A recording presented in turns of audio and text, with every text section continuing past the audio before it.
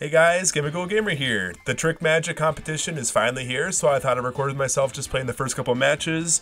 It is Thursday night, so I didn't actually know we could play matches already, but late Thursday night they're already allowing us to play some matches here in the US. And I just thought it'd be kind of fun to jump into things. Now, before we go into some of the battles here, I'm going to go for a team preview. I will leave timestamps in the video, so if you don't want to watch me going over this team preview first, you could just go ahead and jump into the videos. You can go and do that too. So this is the team I ended up settling on. I definitely think that speed again is going to be a huge part of this tournament. If you guys saw my team building video and the tier list I did on the last video, I talked a lot about speed, and that's because Ghost type Pokemon are going to always be weak to other Ghost type Pokemon. And I thought that speed is going to play a huge role in this tournament. So we actually have the three fastest Ghost type Pokemon. We have Dragapult, we have Fluttermane, and we have the Spectrier here on our team.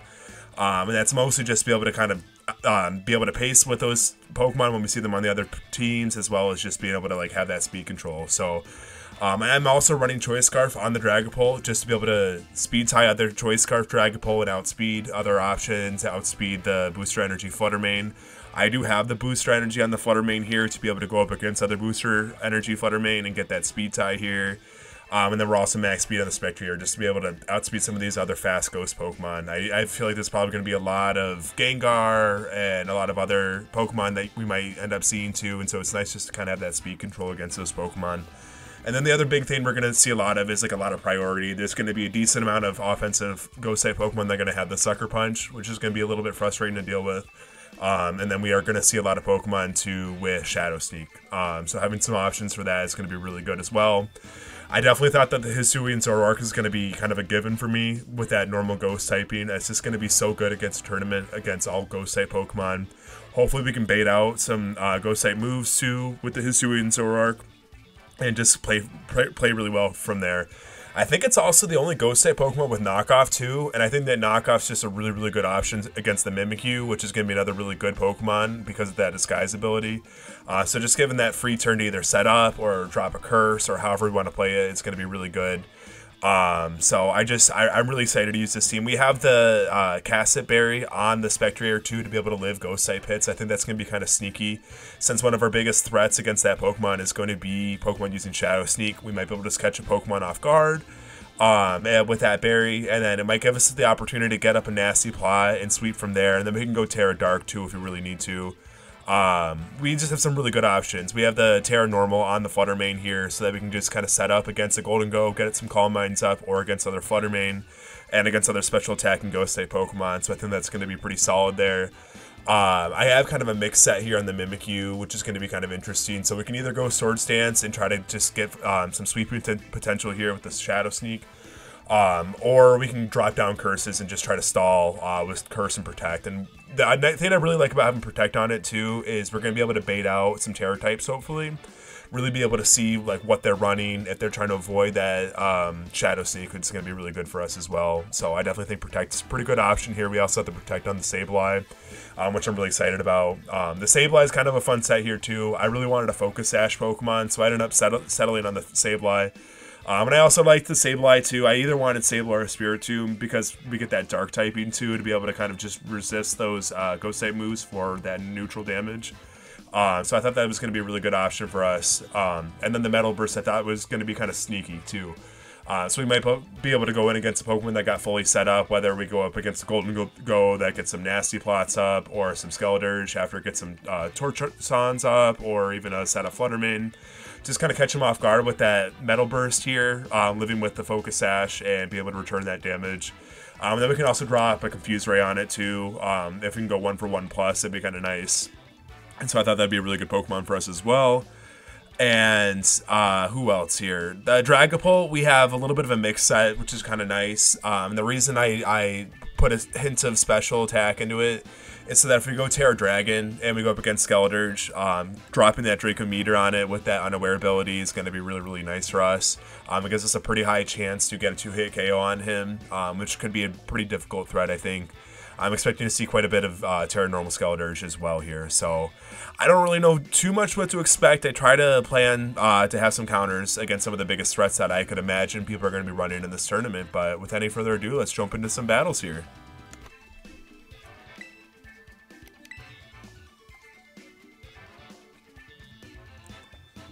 It is pretty late. I don't know how many people are going to be playing right now either, so it'll be interesting. Look, awesome, we already got a match here.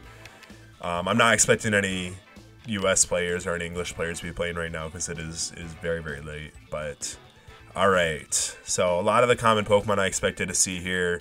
We do see the Hisuian Zoroark, so we'll have to be mindful of that as we choose our team. Mimikyu is going to be a little bit annoying to deal with again with that disguise ability. We do see the Fluttermane here. I'm maybe expecting a Focus Sash on the Ceruledge. That's a Pokemon definitely I was considering running too. I'm definitely not worried about the Annihilate here. I don't think that's going to be too threatening for us. And who do I want to lead with? I'm thinking that Zoroark might be a really good option. We're pretty good against other Zoroark too, even if they want to drop out a Dark type move because we have that Colbur Berry. So I'm going to lead with him. I have to be mindful what Pokemon I want in the back to try to bait out a move. So I think I do want the Fluttermane here eventually. I think the Fluttermane is going to be really good against their Fluttermane. It's going to be really good against Annihilate and some of the other options. And I'm a little bit worried about that Ceruledge coming in with that Shadow Sneak, be able to set up Swords Dance and kind of play from there. It'll probably have the Destiny Bond as well, so I have to be very, very careful with that. Who do I want to use? I think I'm going to use... I think I'm going to bring Sableye. We'll give Sableye a shot here. Worst case scenario, we're going to be speed tying Fluttermane as their fastest Pokemon. Then we'll have to play around that priority a little bit. So I don't think Sableye maybe wasn't the greatest choice, but we'll just kind of see how this plays out here. I do want to see how it does, though. I think we can definitely catch your Pokemon off guard with that Metal Burst, which would be kind of fun. So could be a nice little option here. Alright, now are they Booster Energy? They're not. They could be Specs. Or they could just be playing in a speed tie with the natural speed. That is pretty good for us. Or they could be Choice Scarf, sorry. We are obviously Zoroark here, so I'm just debating on how I want to handle this. It's going to hurt. It's definitely going to hurt to take a hit from Fluttermane. It could be the Zoroark too. And because we didn't see the Booster Energy, I'm almost thinking it is the Zoroark. So I'm actually going to throw out the knockoff here, in the hopes that it actually is Hisuian Zoroark. It's the Fluttermane, okay. Yeah, so that's going to hurt. That's going to hurt us for sure. Should have gone for the Shadow Sneak. Didn't know what to expect there. Got a little bit risky. This means we can set up with our Fluttermane though, which would be really, really good, and then we'll just kind of keep that Sableye in the back door as hopefully an option there, just to get one last Pokemon. So we'll kind of see how this goes for us. If they had priority, that could be a little bit difficult. But yeah, we should be able to set up on this guy pretty easily here. Hopefully he will just go for a Shadow Ball and we can set up a Calm Mind. Let's see how this goes here. Yeah, I'm thinking Sableye wasn't the best bet there too, and I wasn't sure. It's gonna be really, really tricky with those matchups with the Hisuian Zoroark, whether they're gonna be bringing it right away, whether they're gonna bring it in the back. So that's just gonna keep us guessing too, which is just gonna make things a little bit more difficult for us. But we will get the Calm Mind up here. I am thinking that he's not Choice Scarfed. So what move is he gonna go for? Memento. Interesting. Annoying. Annoying for sure. So off to kind of a bad start here. If I had just gone with the Shadow Sneak, we could have definitely had some momentum. Kind of took a gamble there, hoping that it was going to be the Hisuian Zoroark. What's that going to mean for us? So we have a little bit of a special defense, and then we're a little bit down right now in our special attack. Yeah, we do see the Ceruledge coming in here. I'm expecting a Terra. Maybe Terra Normal. If he sets up here, this could be a really, really good opportunity to catch him with the Sableye, and I figure I don't have much to lose at this point. We're in kind of a bad position here anyway. I'm not expecting a Shadow Sneak, so I'm hoping he just goes for Swords Dance or something like that. Just have to wait and see. Yeah, so we do see the Swords Dance. It's really, really good for us. That's kind of what I was hoping for. Now is where it gets a little bit risky. He could just set up another Swords Dance. I could use Protect. I could use Protect and just see what he goes for. I think I will just scout it out with Protect here, see what he goes for. Okay, and he does Terra, so that's another reason why I really wanted to Protect here, is just kind of be able to scout out Terra types against this other Ghost type Pokemon.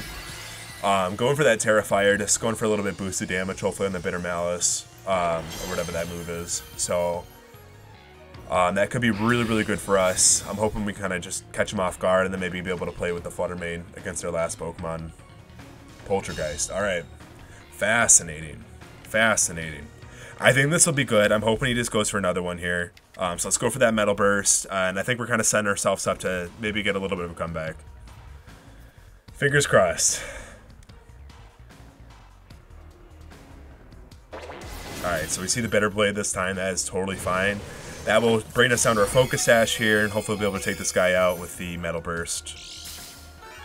I know Sableye doesn't have a ton of hit points, but we're max hit point invested, so Metal Burst should be doing a decent amount of damage. Awesome. He doesn't even have the Focus Sash too, which is going to be really, really good for us here. So making up a little bit of lost ground. Now we can drop a Confuse Ray on this next Pokemon, and they can't switch out of it, which is going to be really awesome for us. Who is it going to be?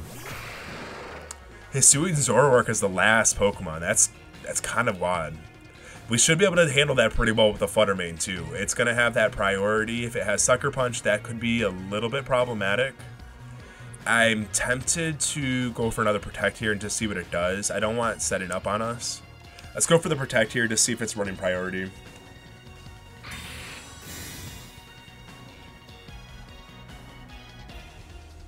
Alright, so it's a special variant. That's really, really good for us. And I could see it maybe trying to run like a Shadow Sneak just for some priority, but since it's a special variant, I'm feeling pretty good about this here. I'm going to go for the Confuse Ray. Awesome, we're going to be able to land this. So we have some hope here. We have some hope after all. Again, I don't think I chose necessarily the best Pokemon here, but Sableye is definitely doing work, which I love to see.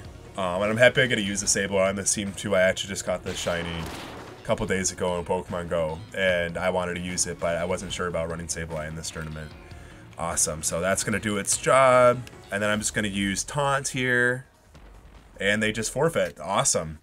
So we win our first match, a little bit clutch there, had me a little bit on the edge of my seat, but that went pretty well. I think we'll do one more battle here and just wrap things up for this video, and I definitely plan on reporting quite a bit more for this tournament too.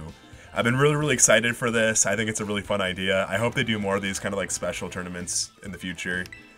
But it was a lot of fun planning for this one for sure, especially with it being all ghost types.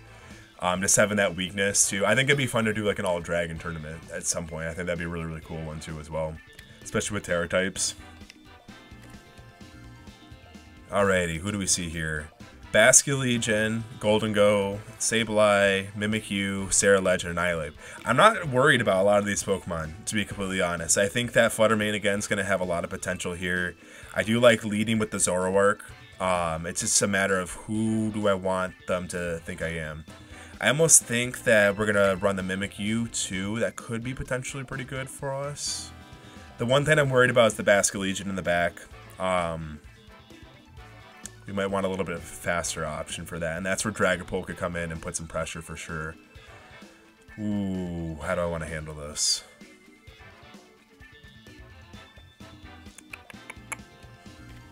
Thinking.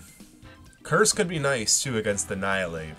Curse could be nice against the Annihilape, if I wanted to handle it that way with the Mimikyu. And then we're going to get some priority with that Ceruledge.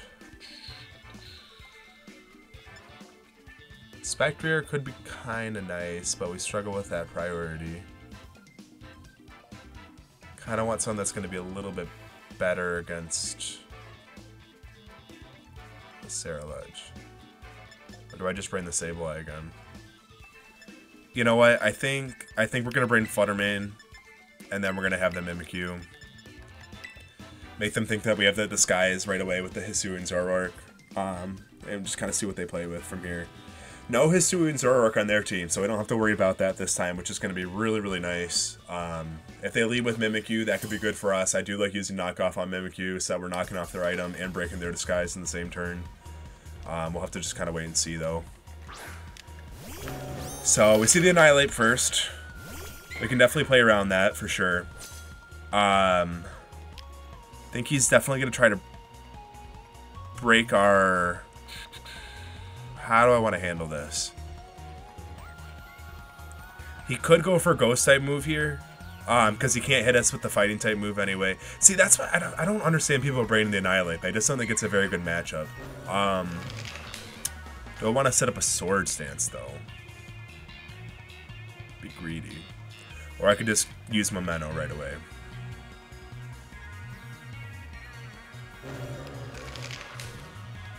You know what? I'm thinking. Let's set up a sword stance here. This might not be the right play, but going for that rock too. Interesting. Interesting. That probably makes him faster than us too, doesn't he? But we have a really good type matchup against the Annihilate. Do I do it? I'm going for another sword stance here. I don't really think there's anything he can do. Ooh, Stealth Rex and Rock Tomb. So he's just kind of a lead Annihilate. Not too worried about this. Yeah, we're setting ourselves up pretty nicely here. We have a really good type matchup against this guy. So, immunity to both its stab types, which is going to be super nice for us.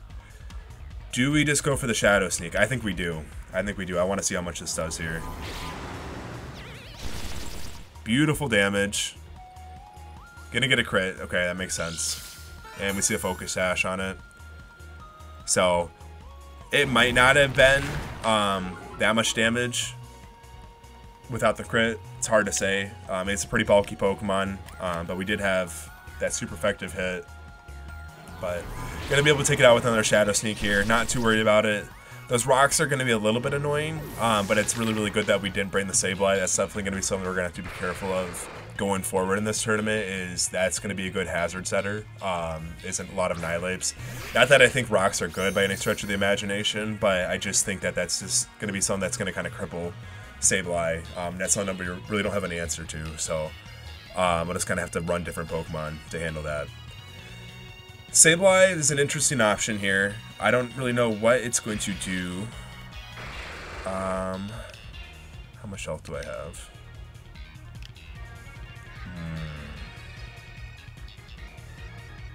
I'm gonna have to do something about that overlay. I'm gonna get rid of that so that you can actually see. You actually see my hit points. I'll work on that. I kind of threw that together in 2 seconds. You know what? I think I'm just gonna go for a Shadow. Ooh, is he gonna Terra? I'm gonna go for a knockoff here in the hopes that he can't knock me out. He doesn't usually do a ton of damage. Set up that Rain Dance, so he's definitely just gonna try to set it up for his Basculegion to come in and sweep me here. I'm gonna take him out. That is totally fine. Basculegion's gonna have that Aqua Jet. He's definitely gonna have that Aqua Jet, which is gonna be a little bit annoying to deal with. So, yeah, we're going to go for the Shadow Sneak either way. And that should just take us out here. Yep, that Aqua Jet. Okay. Interesting. I wondered if we were going to see any bit of like rain support for Basculegion. And it's running the Life Orb here. That is not horrible. I have a couple of ways I could handle this. And I think I know how I want to do it. Is Curse going to be enough with that Life Orb damage? Because what I'm thinking is I can use Curse and then Protect, switch, and then come in and Protect. And I have the Shadow Sneak. Let's go ahead and go that route. I'm feeling better about that route.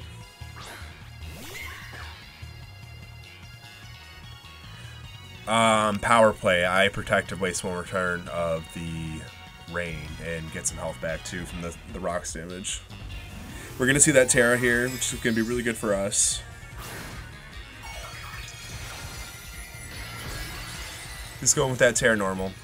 Yeah, so we won't be able to Shadow Sneak it, which is a little bit unfortunate. But definitely still dropping that Curse is gonna be really good for us. Yeah, I think we'll be okay. I think we're gonna be in a good spot here.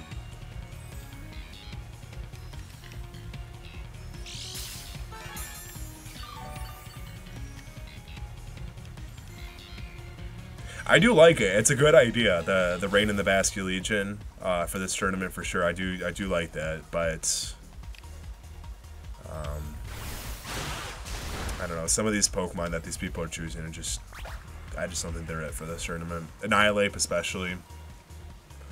Just gonna have to be a little bit careful with that those rocks. This should do some beautiful damage. So I think we have a really good plan here. Oh yeah. Beautiful, beautiful, beautiful.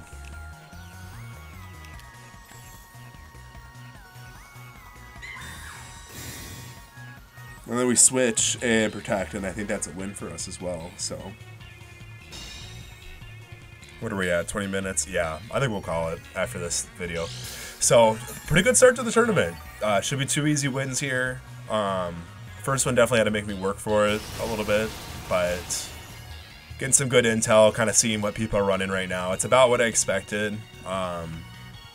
I think that speed support that we have on our team is going to be so good against those matchups too. Thankfully, we haven't had to deal with any like super fast teams yet. We'll swap into the Flutter Mane here, and then we'll just go protect at that last turn. So awesome. Feels good though. Feels good. I've been in a lot of these online competitions in the past where you just get one really rough battle. It just kind of sets a bad pace to the whole thing.